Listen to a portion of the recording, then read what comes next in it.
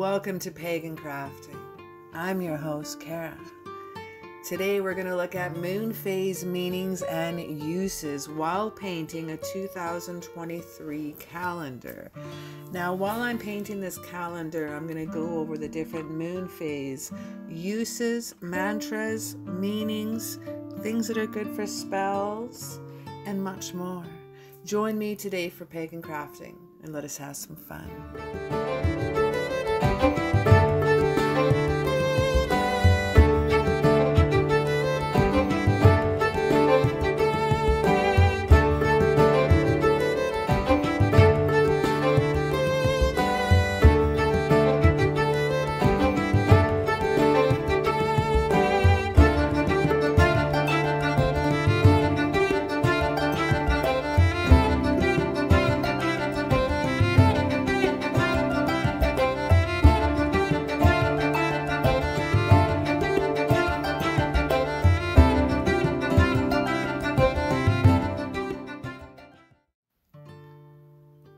She lights the way and invites us into the dark.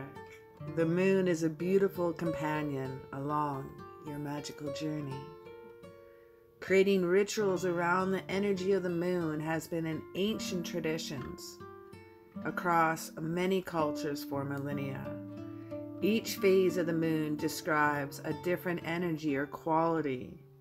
A special spiritual ritual can be performed around each phase to call those specific energies, new and full moons, or potent times to honor the great mysteries. But today, we are going to explore many of the moon phases. There are infinite ways to harness the energies of the moon and celebrate the changing phases. So starting off with some mantras, let's go through that first. We also have some yang and yin of each cycle of the moon. So you want to create life in abundance when you're working with a yin and a yang by doing certain things at a yang lunar phase and by being a certain way at a yin lunar phase. So again, you're doing at a yang and being at a yin. So starting off with the new moon, this is from lunarabundance.com by Izzy Spencer. Now the new moon is a yang. And you would say, I set intention. I feel my intention in my body. It's a positive feeling-based intention for that lunar cycle. Just make it about you. There are no spells on this cycle. This one is setting intention, goal setting, researching. Our next one is crescent moon, the yin. I relax into my intention. I breathe. As I go through the different mantras and the yin and yangs, and we'll get into the meanings and the phases of the moons, and we will get into what spells to use to each moon here momentarily. The next is first quarter moon, which is a yang. So again, that is doing. I take a discerning action to support my intention. The next is gibbous moon for yin. I trust that I have perfect intention and is coming to a form of perfect time. The full moon, of course, action is yang. I move forward with my intention now, or I accept that my intention was not for the best at this time. I release it. And course of correct now. Descending moon is a yin. For being a certain way. I am grateful that my intention is coming into form, into a perfect way. I receive with gratitude.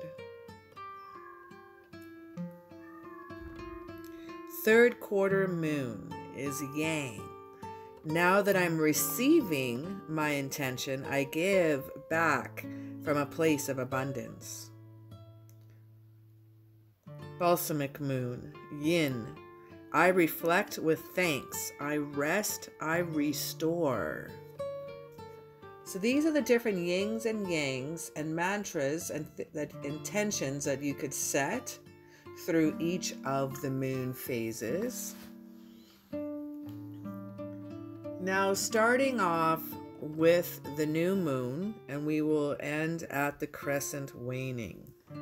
So the moon phases that we can go over, I'm going to go through different research that I've done online through my books. I have moon oracle cards, so I used some of the books that came with the cards, put everything together. Some of this you may have heard before, some of this you may own these moon oracle cards, and it may sound familiar.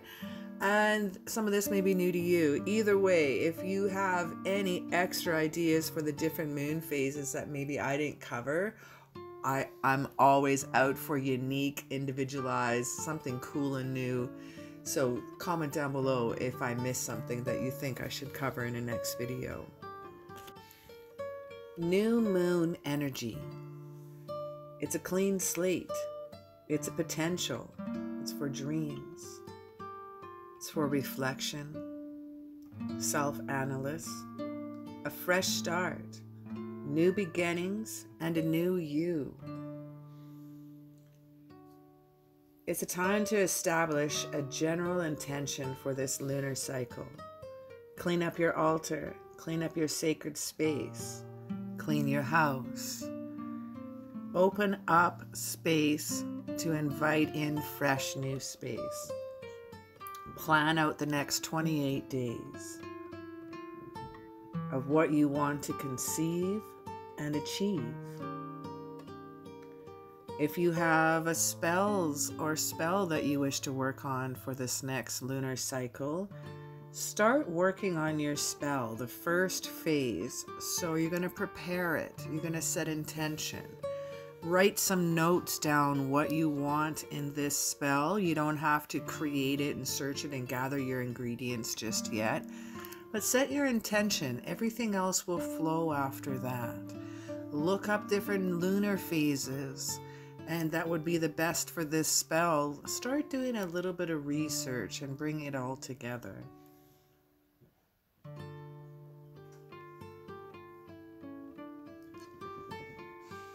Now, this lunar phase with the new moon is not a time for spells. This is a time for preparing and setting your intention, goal setting. This is a time of a rest period. Our next phase is the waxing crescent moon. Now, this is a time of courage, moving forwards, a time of faith. You want to focus on your work, education, growth, abundance, and attraction. This is a time for long-term or material gain spells. For example, maybe a house that you're working towards, a dream job. This is a great time for spell work for money and career goals.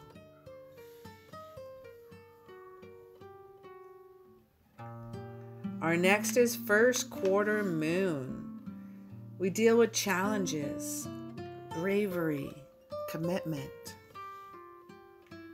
It takes action regarding your deepest wishes and desires, and to address your biggest blockages with self-healing. Use the energies of this phase to heal spiritual and at emotional levels. Self-esteem, self-love, family, fertility, and powers of manifestation are great with this moon. Health and beauty treatments are also great at this time of moon. So, glamour magic. Throw some moon water in your shaving cream before you shave your face. Throw some moon water on your soap before you wash your face. Mist a little bit of moon water once again on your makeup brush. There are so many different things you could do for yourself around this time. This time spells is for love, luck, and health. Include mental health in that, my friend. Our next one is gibbous moon. Now it's time to pause and be patient with this moon. It's time to tweak, hone, adjust. Pause your action and observe. It is a time to relax. It is a time to analyze, plan, research, and get ready for the full moon. Organize your tools, gather your materials. For this is a time to pause and observe with your spell work. So this is also a second day, including the new moon, that you don't do any spell work. This is pause, observe, relax, reflect. Our next one is the most powerful moon of them all. We got the full moon rocking in here for you, my friend. It's about results, forgiveness, gratitude, the moon. It is a climactic state of awesomeness. The full moon represents the culmination and excess of everything you started during to the waxing moon. And any spells performed under the full moon will receive a boost of power. A change of success are greater than during any other lunar phase. This is a time for romantic spells, rituals for abundance, protection, love, wisdom, desires, attraction, banishing, you name it. This is a time for a power up all spells. So those of you that are new, this is just use the full moon once a month. Rock your spells here. If you want to get a little more advanced, you can get down and dirty with each one of the moon phases. Let us continue. We have the gibbous waning moon here as well, my friend. That is also known as a disseminating moon. It's time to relax, accept, and regroup after the full moon. This is an opportunity to remove negative energies, for banishing rituals as well as at its finest during this time. Cord cutting, uncrossing spells, getting rid of negative feelings. Free yourself of negative energies. This is a time for banishment. This is a time for protection. This is a time to free yourself spells. The last quarter moon, also known as the third quarter moon. It's a time to reevaluate, balance, and trust. Finish your removal process and cleanse and close any pending issues and spells. Renew your inner energies. This is a time to be cautious, to give yourself a rest, to remove yourself from negative situations. This is a time for justice spells and to remove enemies.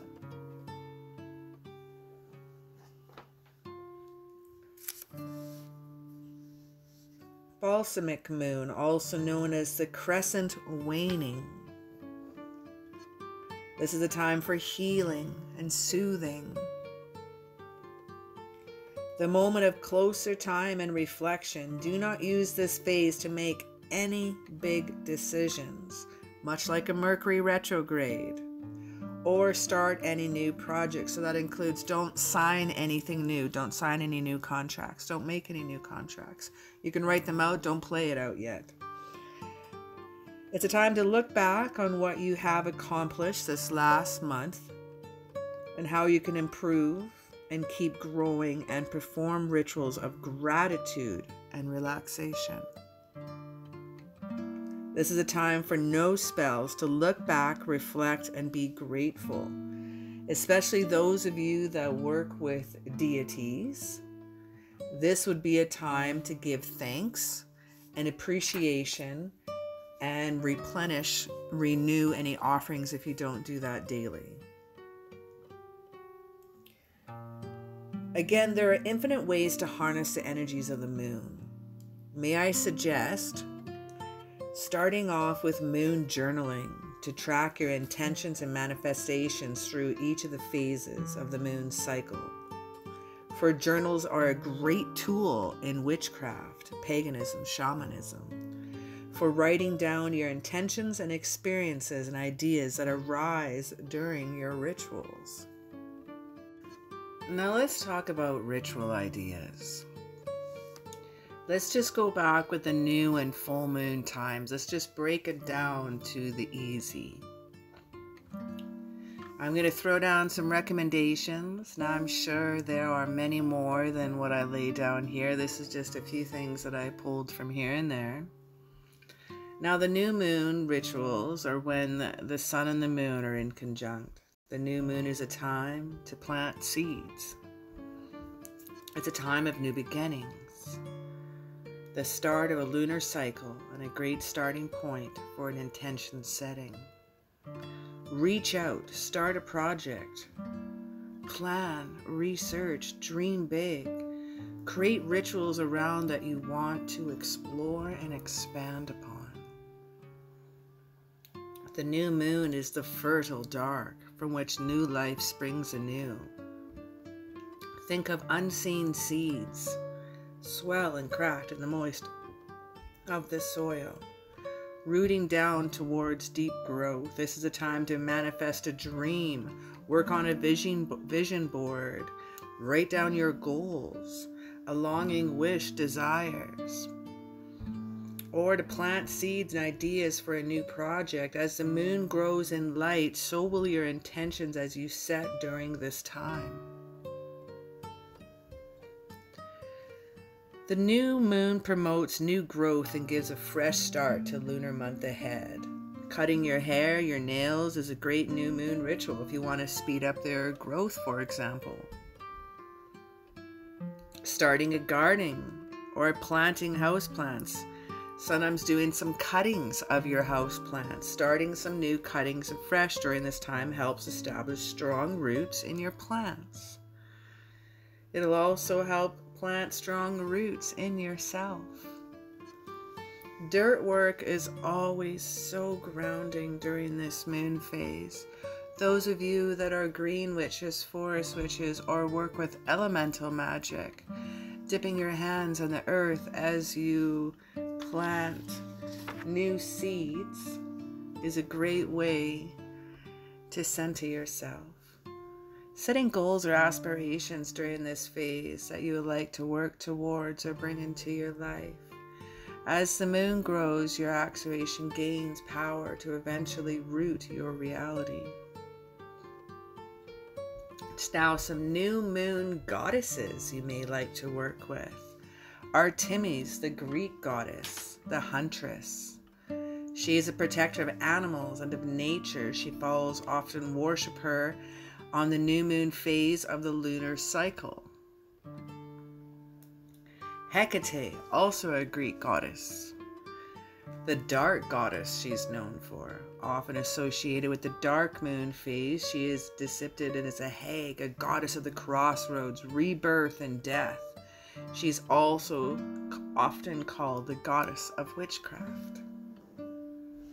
Now let us go over some full moon rituals when the sun and the moon are in opposition.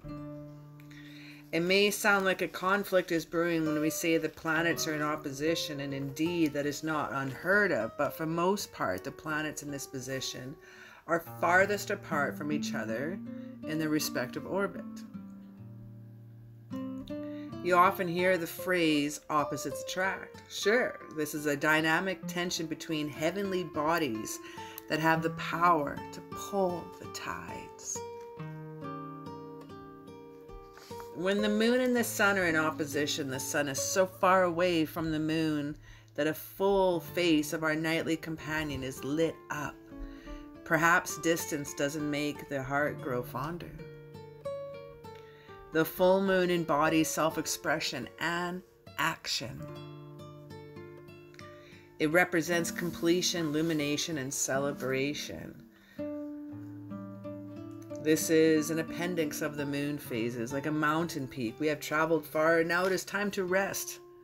and look back on our accomplishments and what we have left behind in any case this may be. How much have you grown in this past month?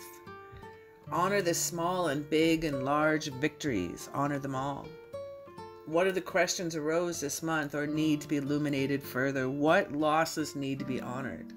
It is a time to let go and move on. Or should you build and shrine and remind us of the time that is now in the afterworld? Our emotions, even physical bodies, are heightened during this phase of the moon. Listen to the needs of your body and mind.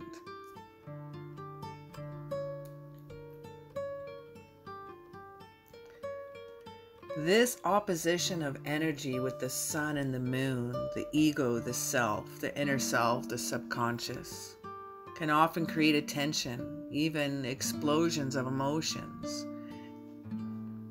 Because of this tension, is a great time to express yourself creatively, and your rituals can reflect this.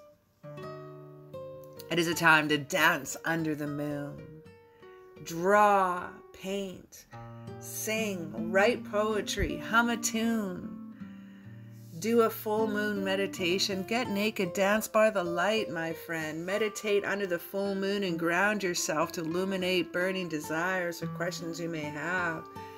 It's a time when the answers and questions flow between the inner and outer worlds. Gratitude is important at this phase. Having gratitude for the accumulations of your intentions may have set during the new moon. Recognize your movement and yourself. Give thanks. Give thanks for the beauty and the light that shines down upon us every month. While the new moon phase often feels solitary and independent, the full moon is a good time to gather and be with your community. The new moon is a time to set your intentions, while the full moon is celebrating your manifestations, however large or small. Release your energy. The full moon marks the end of a cycle and the moon begins to grow again. Burning intentions. Lighting your intentions from a paper, in a fire, or letting go of emotions that no longer serve you are often seen as full moon rituals. As the light of the full moon grows, we foster the things we hold dear. We tend to the fires in our hearths, and the moon grows dark, and release and let go. Cleanse the space and the mind and the body during this phase. Full moon goddesses that you may wish to work with. A Celtic goddess, Hyrduin, a keeper of knowledge and intuition. She represents the wisdom and inspiration. She is known as the goddess of the underworld. Selene, also a Greek goddess, a mother goddess linked to the full moon. Yemaya, from Yoruba, a mother goddess of the ocean, water, and tides. Now, there's different ways to do moon rituals.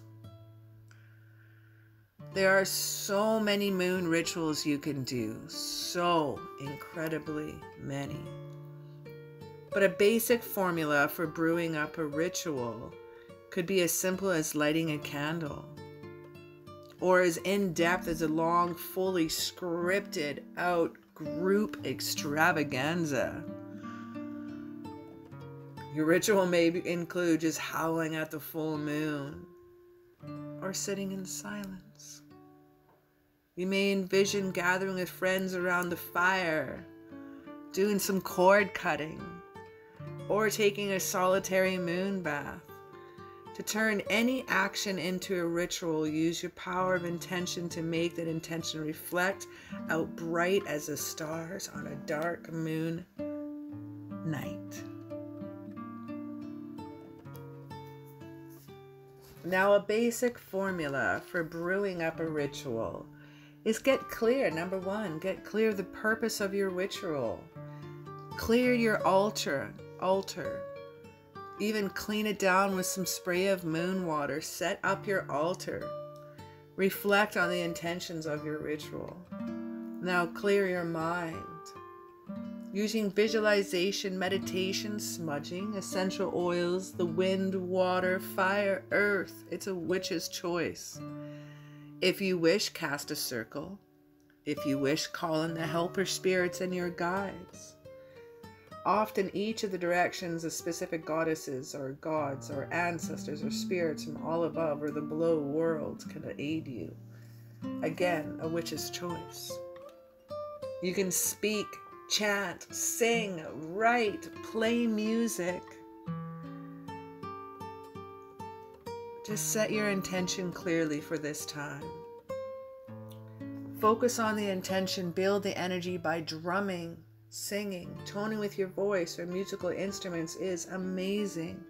Chanting or dancing.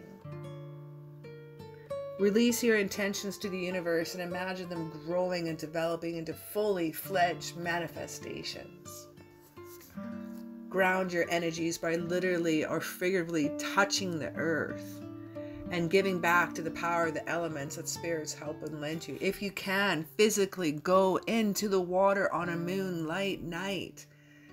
You are bathing literally in moonlit water. Imagine that. You may reopen your circle at the end and by thanking, releasing your helpers of any participants. At the end, again, center yourself. If you'd like to decompress in some ways, ground yourself, take a few moments of breathing, possible journeying. Again, give thanks. Stretch, take a walk. If you're in a group, now is the time to explore your different experiences and talk about the next moon plans. The potencies of your ritual stems from its importance to you and your intention. There are so many guidelines, so many recommendations for rituals. If you don't find one that resonates, try doing something uniquely you and celebrate your individuality. There's so many things you can find on social media, Book of Shadows, books, you name it. It is there, but what could you do to honor the moon? What moon phase, out of all the moon phases I went through today, what moon phase is drawing towards you for this month? Maybe just working with that one phase and working up the days towards that one phase, for that one ritual, for that one spell. Could be a way to go.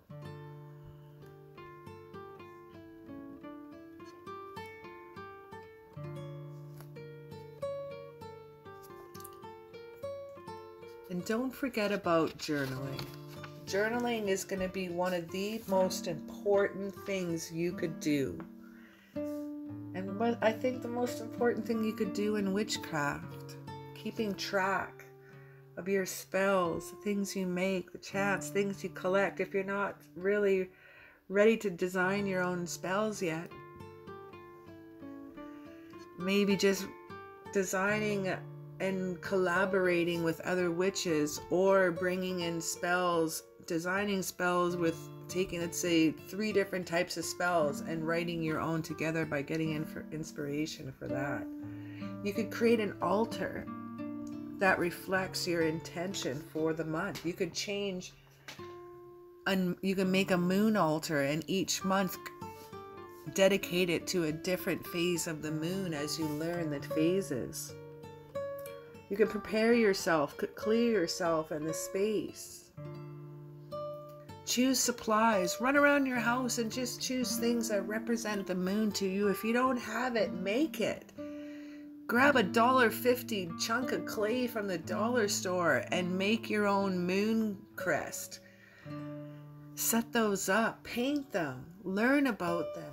Get involved with them. Every time you make those little moon crests, dip water of the moon water of each moon into that clay. Power it up with the essence of the moon. You can simply choose a color of the candle that resonates with your magical intentions, or choose a color that you believe would resonate with the moon. candles have a power in and of themselves.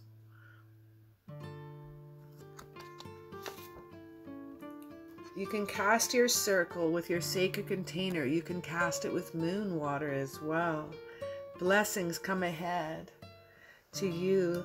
Bring your intention to your circles. Raise your power and do something awesome with moon water. Get grounded and release the energy with each phase. There are again so many things you could do with each ritual phase. Taking the time to learn each phase is going to enrich your magical craft. Living by the moon is a wonderful place to be. It will change your life in so many magical ways. So it's been a pleasure hanging out with you today. As I lay down the last of the details on this painting, I want to thank you for making it to the end of this video. And with that said, you will see how I transfer my painting to a program online, and there I add my moon phase design that I did on this program, and I will have it for sale in my Etsy store. There in my Etsy store, if you wish to purchase one, there's a 10% off coupon in the description down below. You can lay that in and get a discount code for that. And I have my Etsy store in the description below as well. If you wish to get a free one of these, you can join my Patreon, Pagan Crafting Patreon. Each member will receive one of these 2023 lunar calendars as an appreciation gift. Again, thanks for hanging out with me. I totally enjoyed our time together. If you like this video, throw me down a little like up. If you wish to see some more videos with information like this, ring that bell, and I shall see you on the next video. Have yourself a magical day. Without further commentary, enjoy.